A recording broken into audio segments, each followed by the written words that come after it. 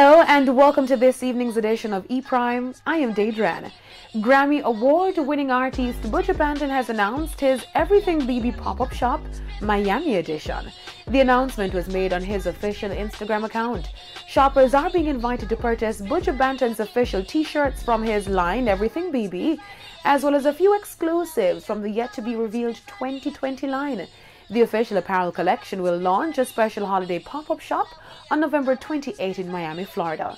Founded on July 15 in 2017 by like-minded fashion devotees, the official clothing line of the Grammy Award-winning artist aims to help spread a message of love and peace on unique designs that depict Buju Banton paying homage to Africa, freedom and liberation, as well as conscious and inspirational themes with matching reference graphic.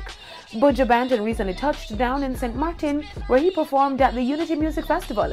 He was joined by the likes of Shensia, King James, and Kenya that were also billed to perform on the show. The Chinese military band recently performed a rendition of reggae artist Coffee's hit track Toast in China.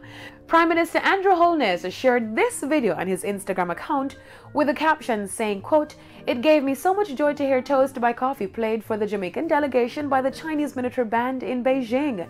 This shows the powerful and far-reaching impact of our music and our culture," unquote.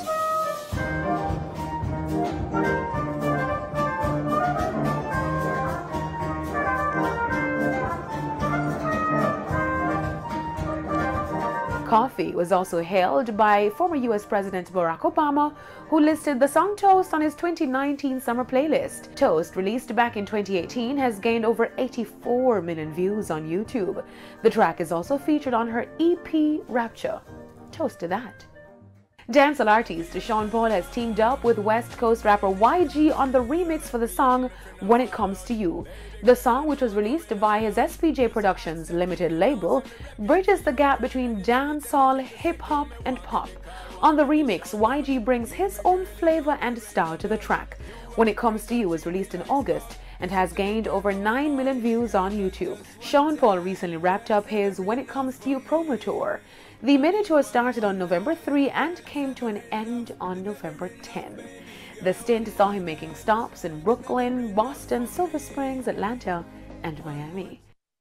The 38th Annual International Reggae and World Music Awards IRAMA 2020 is to be held right here in Jamaica following this year's successful staging. The announcement was made by the president of Martin's International Foundation, Ephraim Martin.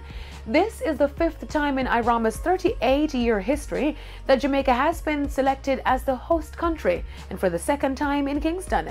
The award show will be held at the newly opened AC Marriott Hotel come March 29, 2020. The 2020 IRAMA will honor the best reggae and world music entertainers for the year 2019. The nomination survey for reggae and world music experts and others in the entertainment industry will be available online come December 1.